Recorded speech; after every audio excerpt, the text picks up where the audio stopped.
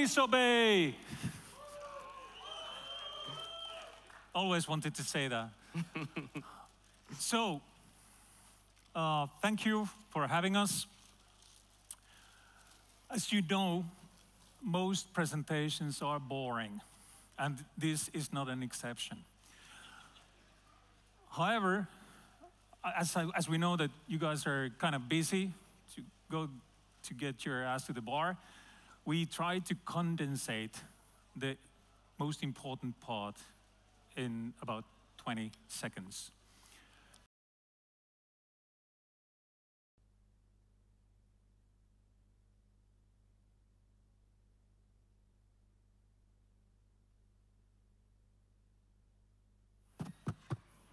BitLocker-enabled computer, and it's you logging into your computer.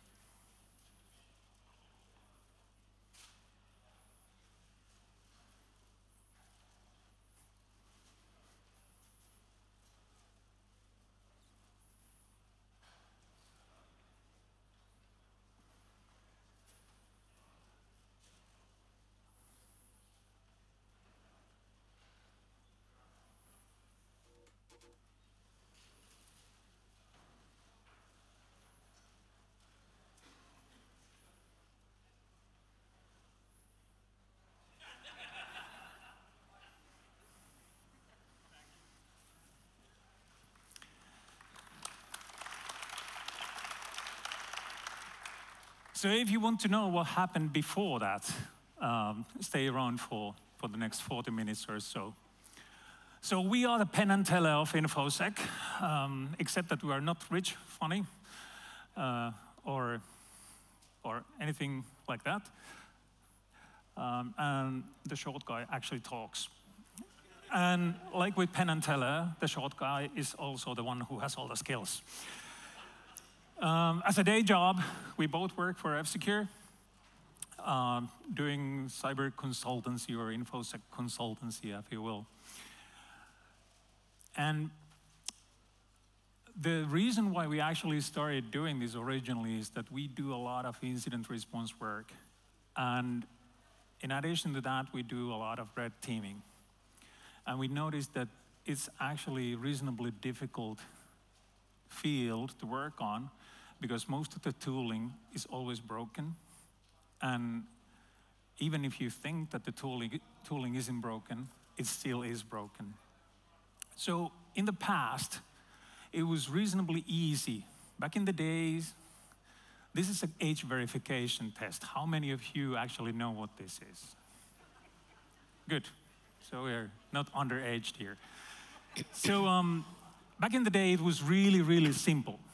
You had a hard drive, you cloned that hard drive, you basically took bit-to-bit copy of it, and then you examined that copy or that clone of that hard disk. However, nowadays, it's a bit more complicated. The complexity has gone up the roof. Everything is virtualized. You have virtualized switches, you have data storages, you have virtualized computers, everything. By now, there is not a single guy who actually can explain to you the whole stack that goes from hardware up to the layer 8. Also, downtime costs tons of money. Even the most basic system, we are living the cloud dream, right?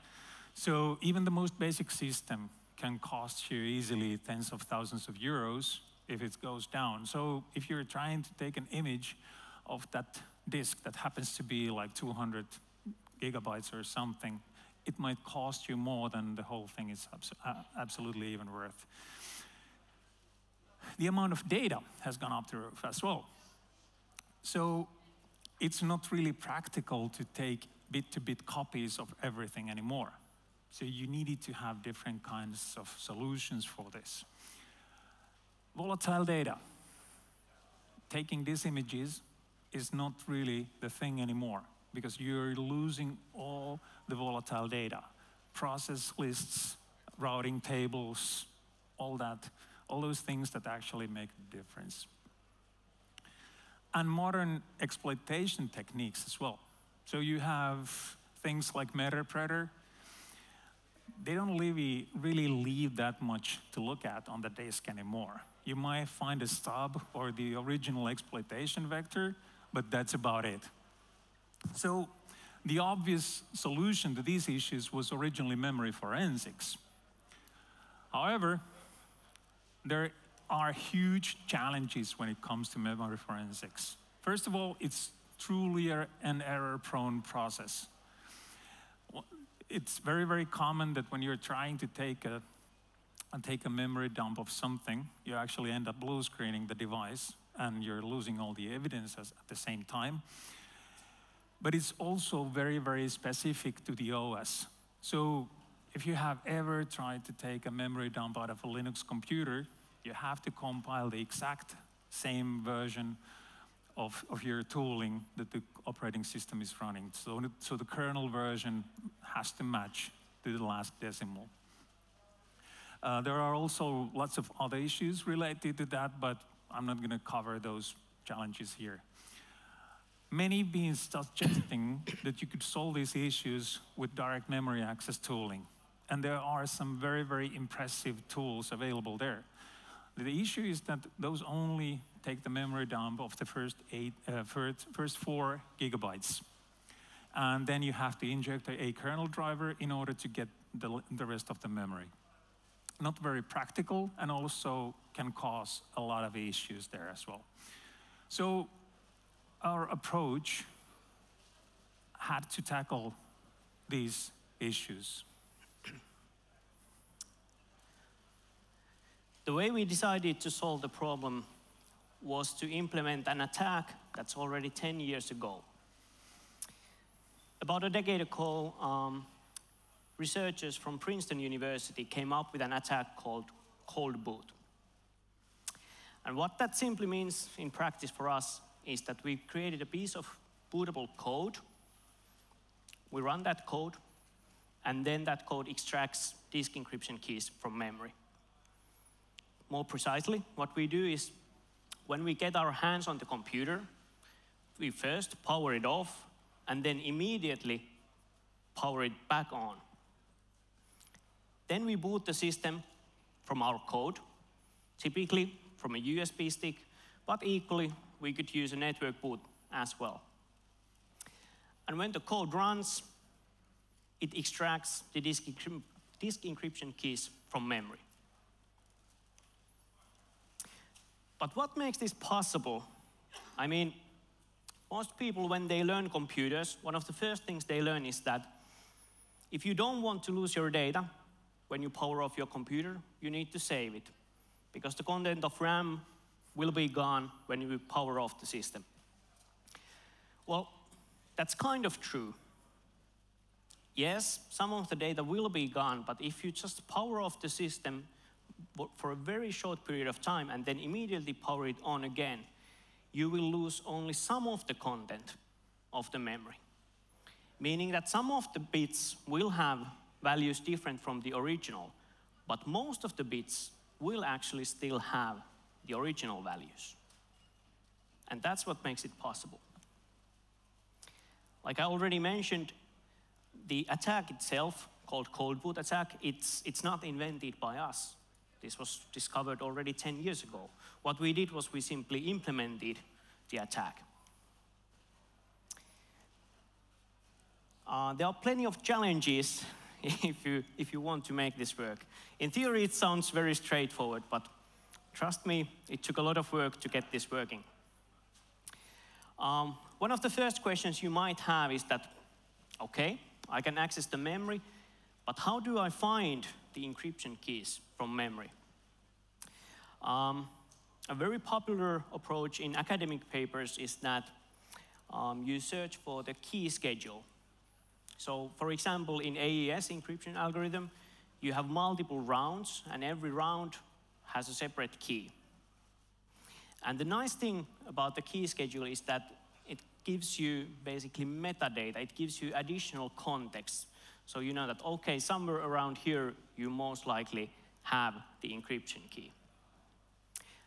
However, if you want to test each and every offset from the memory to check whether there's a key schedule at that offset, it's slow.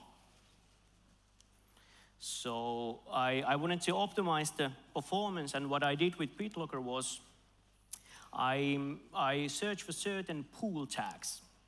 What pool tags are, those are 4-byte identifiers used by the Windows kernel to mark memory allocations. So you know that if you see a specific pool tag, there's a specific purpose for that memory area.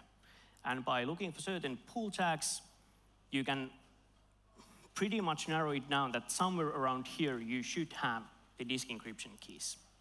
And this is a significant performance boost. This is actually something that's already done in some volatility plugins, for example. So again, not my original idea. Maybe the biggest challenge in this whole thing is that some of the bits won't have their original values, which makes even the most simple things pretty challenging. For example, let's say you have a 4-byte pool tag that you're searching for. You cannot simply compare the strings because some of the bits have flipped and obviously you don't know which ones. So you need to come up with something more elegant. And in our tool, the role of the AES key schedule is to compensate for the bits that have flipped. And what I mean by that is that because you cannot know which bits of the key have the wrong value, then you can look at the AES key schedule and then you can try different values for those bits and see, okay, if I have this combination of bits, it actually results in pretty much the same key schedule. And now you need to remember that also the key schedule will have bit flips. So this is quite a pain in the ass, but it's doable. In some of my tests, I think the worst case I had was that 25% of the bits in the key had the wrong value, and that's still doable. Then one of the challenges I'd like to discuss is the temperature. If you have read the academic papers about cold boot, many of them, I would even say all of them, discuss the role of the temperature for the attack. And some people mistakenly think that the name cold boot comes from the fact that in some of the attacks you freeze the memory.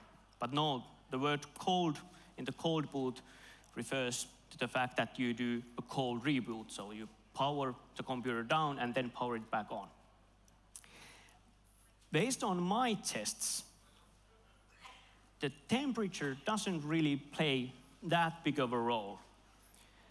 So what you saw, well, you didn't see it on the video yet, but what you may see soon on the video is that there's a cold boot attack done, and that attack is done at room temperature. There's no need to freeze the memory based on the limited testing that I've done. So you can get this attack to work at room temperature.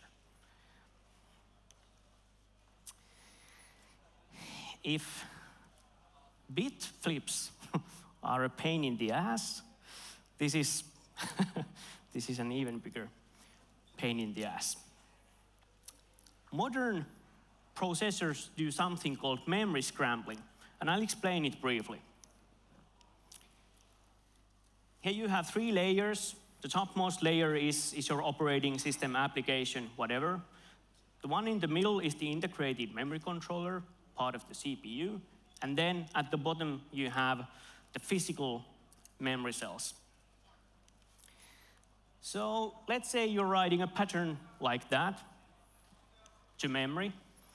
What happens behind the scenes is that the integrated memory controller XORs that using a certain pattern, and the stuff that ends up to the memory, to the physical memory cells, is different from the one that you use on the operating system or application layer.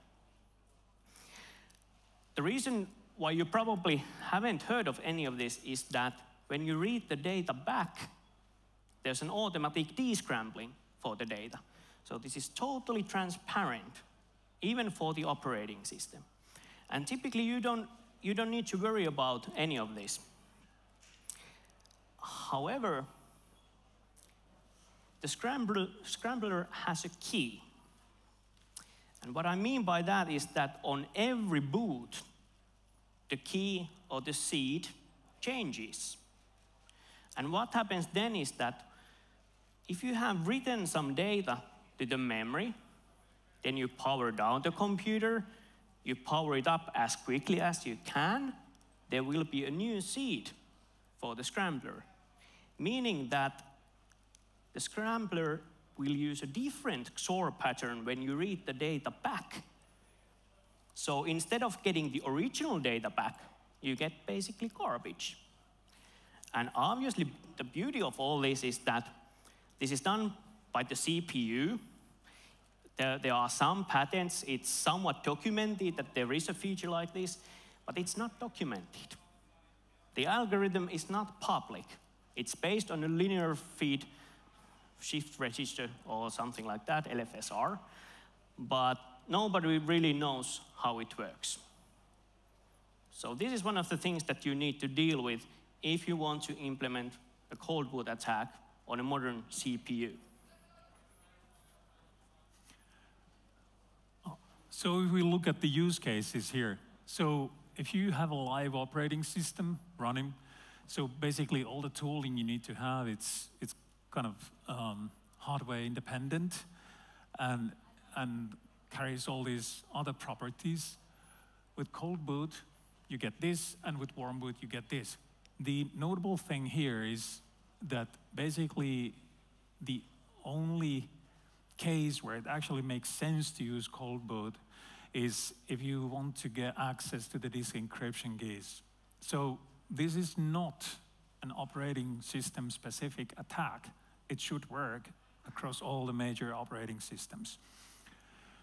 So if you're doing lots of forensics work or incident response work, the live option is actually pretty good, but there are many cases where you can't really use it, especially if you're doing offensive stuff.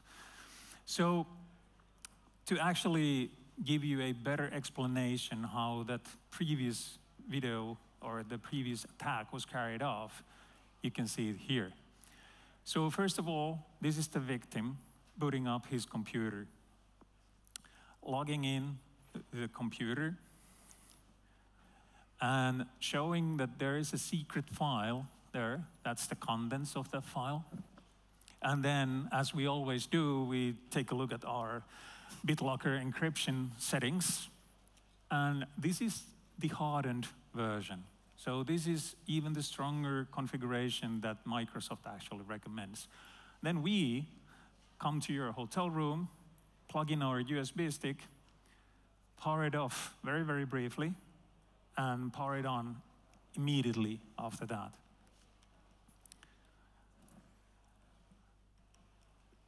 Then we go to the boot menu and just enable booting from that USB stick. So it doesn't have to be a USB stick. It can be a Pixie boot or whatever. We scan through the memory and try to find, or try to see if we can recognize the pattern that is being used for that specific power cycle.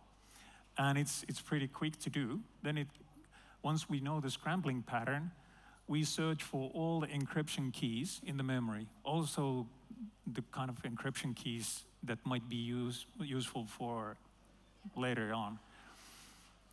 Once we have identified the whole memory space, this is 8 gigabyte system, and it takes about 50 seconds to go through 8 gigabytes of memory, so it's reasonably fast.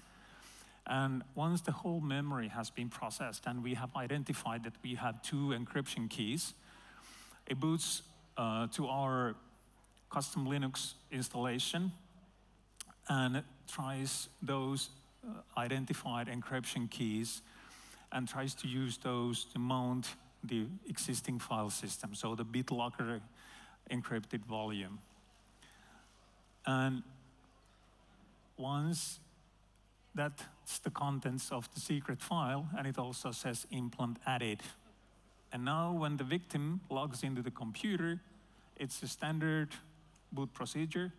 You enter the BitLocker PIN in order to get access to your hard disk.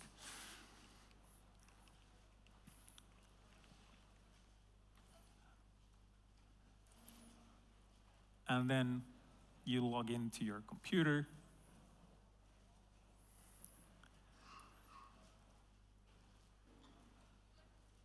And then you see our implant. That's basically what happened.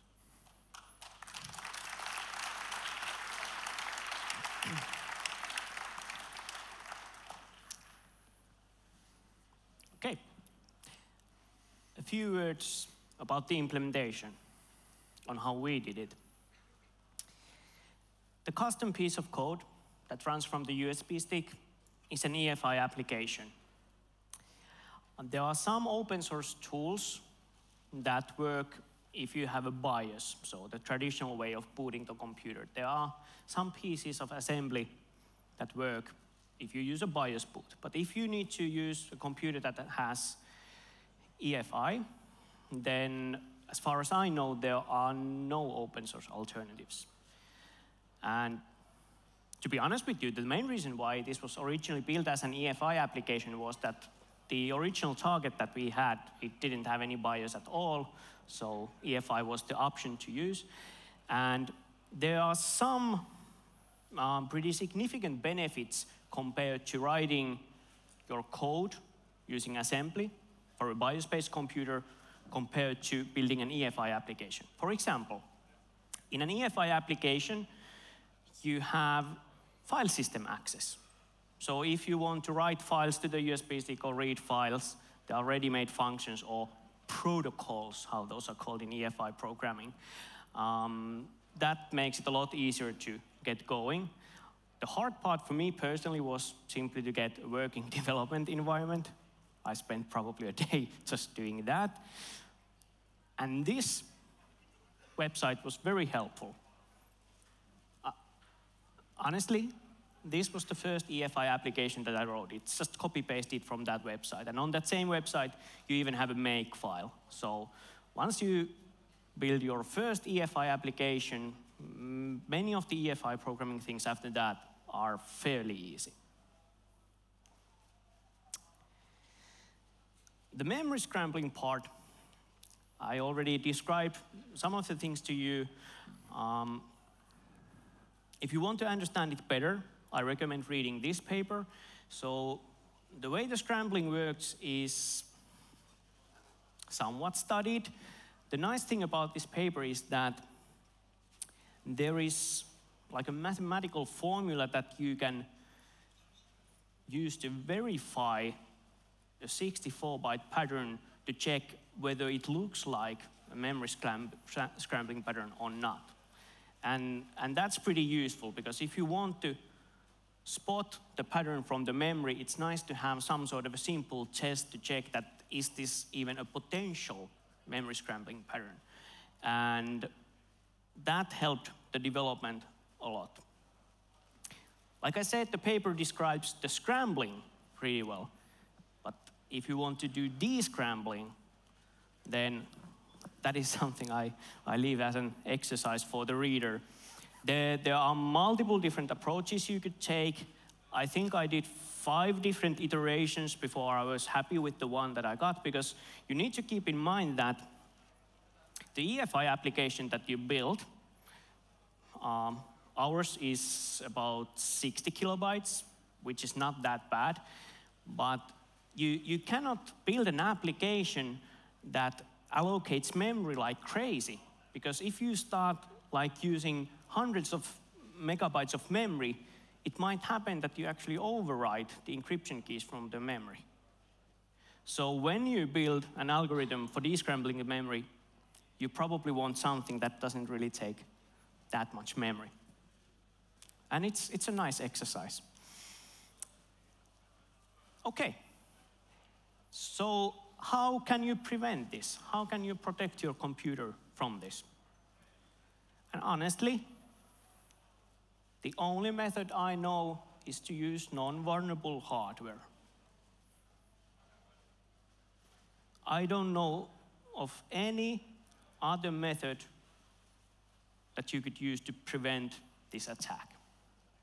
And maybe worth noting here is that by non-vulnerable hardware, we actually mean that the memory management unit or the memory management controller has to be a certain type. So what we noticed during the testing that you can take identical computers and some of them are vulnerable and some of the others are not. So you don't really have a way of knowing it before you actually test it against this.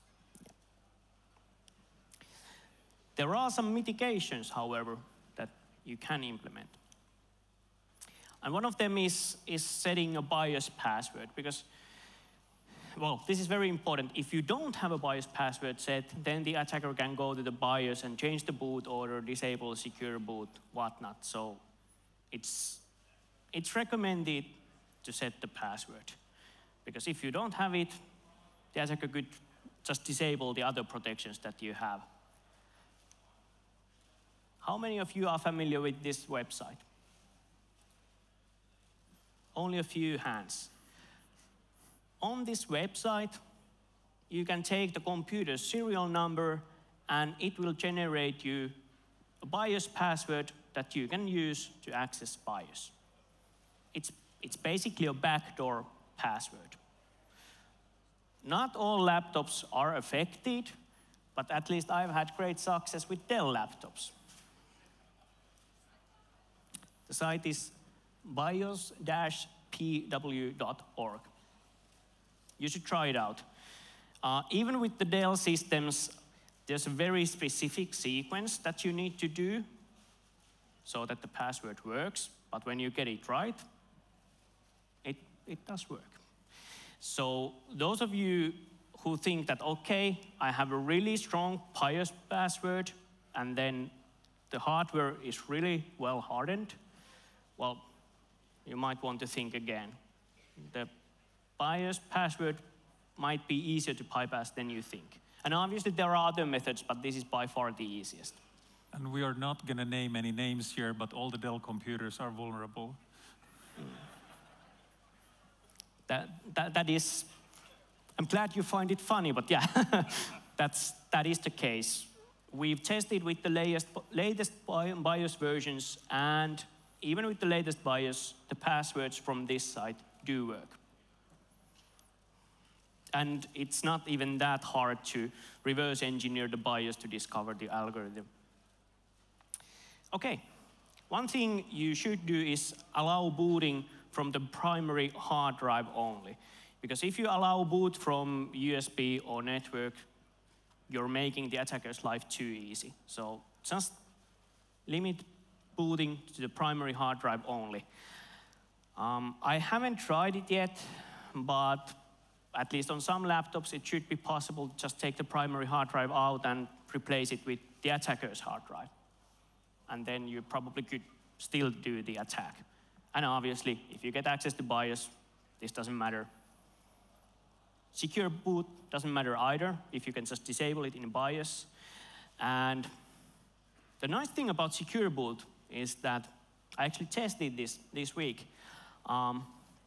There is something called EFI shim, which is basically a simple component which is signed by a trusted signer that then loads another computer that you can use to manage something called machine owner keys. And what you can do with these two components is that you can enroll your own hashes or keys, which means you can whitelist your own EFI application. So if you use the shim and the machine owner key manager, you can whitelist your own EFI application. And after that, even if the computer has secure boot enabled, you can still do the attack. And the nice thing about the shim and the MOK manager is that those are both signed by a trusted signer, or at least the first component, which means that you can run those tools even if the computer has secure boot enabled. So maybe secure boot isn't a silver bullet either, but nevertheless, I still recommend having it enabled. And finally, this is maybe my favorite mitigation, and that's enabling the BitLocker PIN, the password that it asks before Windows starts. Because from an attacker perspective, the pre-boot authentication, the BitLocker PIN, it's a pain in the ass. Because what it basically means is that you only get one shot at trying this attack. You can power it off and power it on only once. So you need to get it right on the first time. If you don't have this enabled, then the attacker can try this 10 times, 100 times. The attacker can steal your laptop, do 1 year of research, and then 1 year after stealing your laptop, then he finally gets it working and has access to your hard drive. So I think this is a really good mitigation. And what's pretty ironic is that if you look at the Microsoft documentation, types of attacks for volume encryption keys, so this is Microsoft's official BitLocker documentation. At the bottom of this document, they basically say that they don't really nowadays recommend having the BitLocker PIN enabled because it's inconvenient, because the users need to type the PIN when they start the computer. So what Microsoft is saying that if you have BIOS password and if you have secure boot enabled, you're already good. You don't need to enable the BitLocker PIN. Thank you.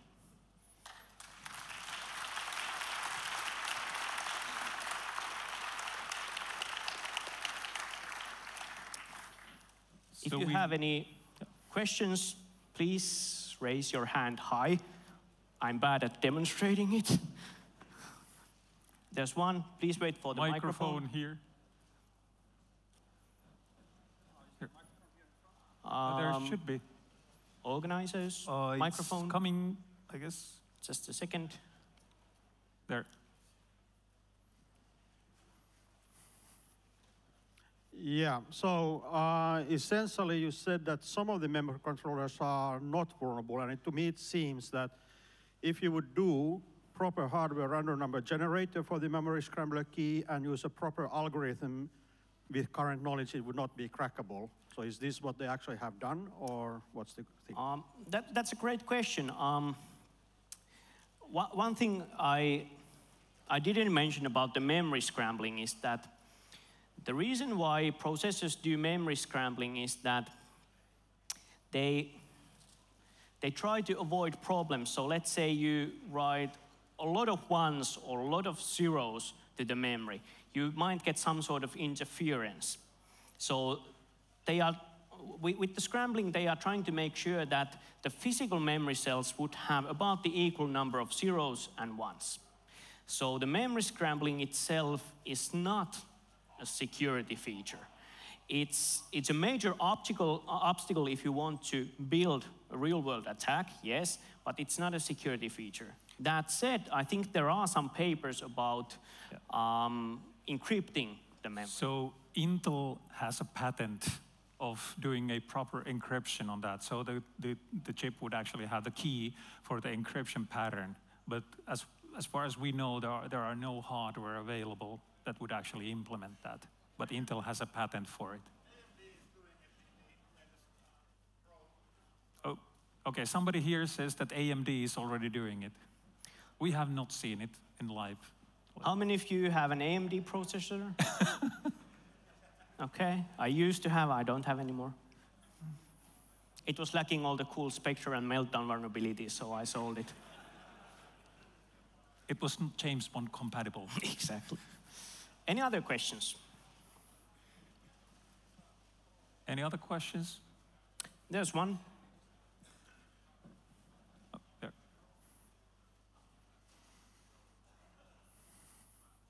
So, I don't think your attack would work if you would enroll your own secure boot keys.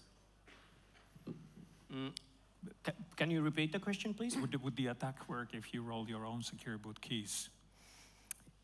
That's a very good question.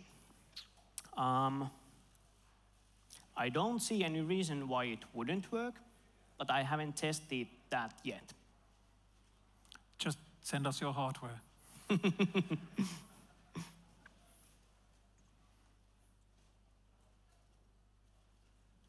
Other questions? There's one here.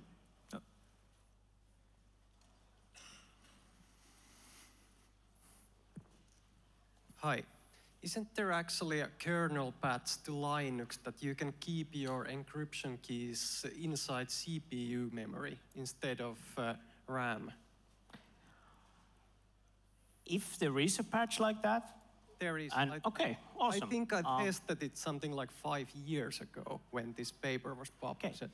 Yeah, I've heard that there are some disk encryption implementations that don't actually have the keys in the memory. So that's a very good point. All the disk encryption implementations that don't keep the keys in random access memory are not vulnerable. So yes, that would protect against this attack at least. What is the reason not to keep the encryption key inside CPU memory? Because CPU has a lot of memory and the key is quite short and you can keep it actually just there. And it's very hard to boot, cold boot CPU memory. That's a very good question. You should probably ask Microsoft that. But yeah, valid question. Thanks. At least it's easier to implement AES like it's done currently. It's easier. Thanks. Any other questions? There's one question at the back, at least.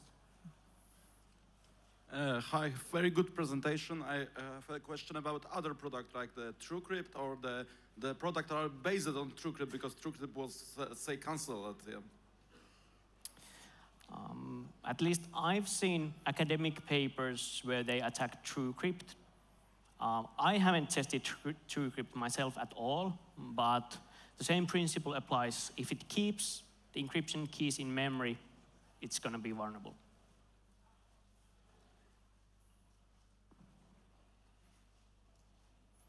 There's one question.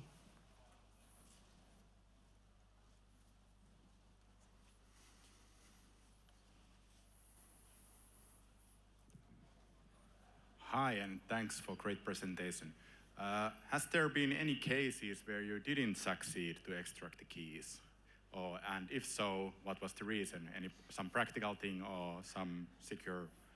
Yes, there has been multiple cases. One of the reasons is that the version that we currently have, it supports only a limited set of operating systems and BitLocker configurations. But those are things that obviously could be fixed by further working on the tool. Then there has been multiple laptops that, at least originally, didn't seem to be vulnerable for the attack. But now I'm having one problematic system that behaves in a really weird way. The attack doesn't work, and I don't quite understand why, because there's many good reasons why it should. And based on the problems that I'm seeing now, I have a feeling that some of the laptops that I've tested earlier that I thought are not vulnerable might actually be vulnerable.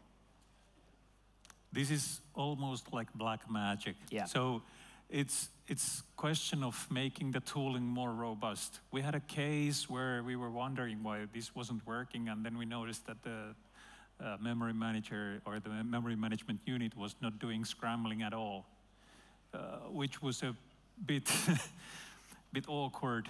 Yeah. The target was too easy for us. Yeah.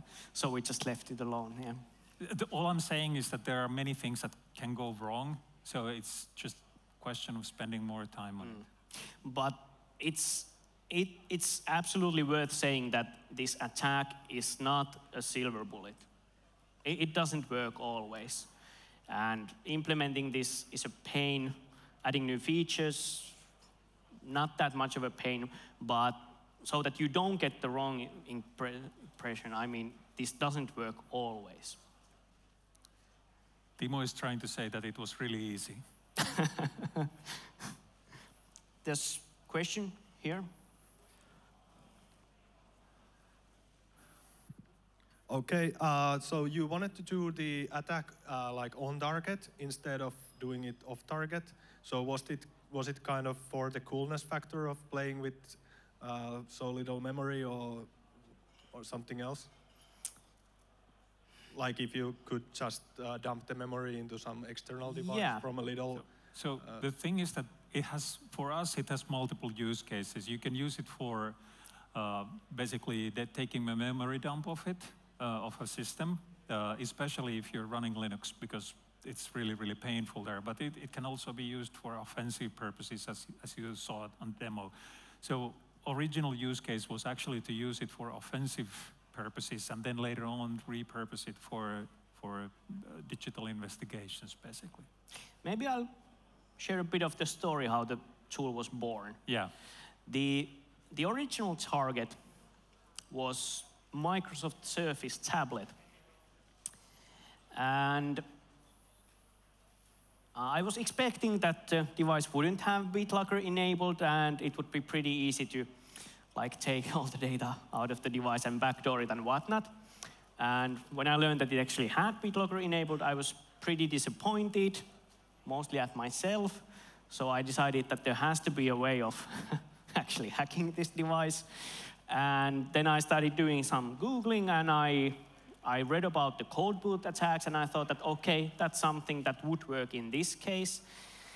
But the original proof of concept was for a warm boot attack. So it's the same piece of code, but what you do differently there is that you simply do a controlled soft restart. So you don't power down the device, you just do a normal restart. And for that device, it was enough to use a warm boot attack. I think the device had maybe 4 gigabytes of memory. I got maybe 1.5 gigabytes, then my tool crashed.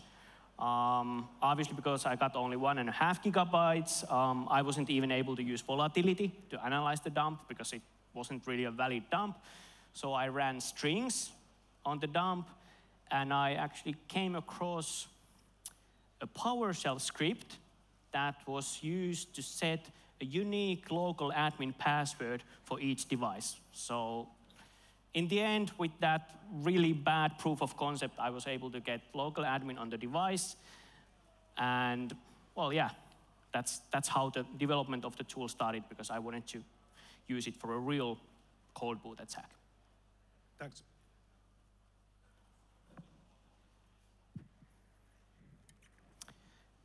More questions?